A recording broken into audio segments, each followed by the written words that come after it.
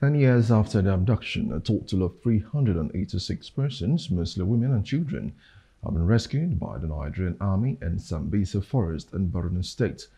The Acting GOC 7th Division Brig Gen Abubakar Haruna made this known while speaking to journalists at the outskirts of Sambisa Forest in Konduga local government area after working with the troops that conducted a 10-day operation. Haruna said that the operation, tagged Operation Desert Sanity 111, was to clear Sambisa Forest of the remnants of all categories of terrorists, as well as provide those willing to surrender an opportunity to do so.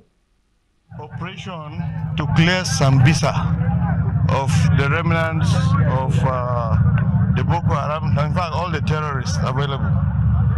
Our effort is to ensure that we clear them, give more rules for those who want to resign, retire or surrender, as the case may be, to us.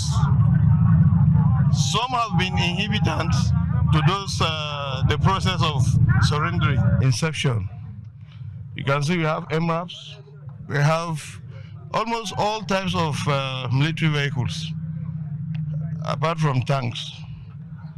We have them here. Hello, hope you enjoyed the news. Please do subscribe to our YouTube channel and don't forget to hit the notification button so you get notified about fresh news updates.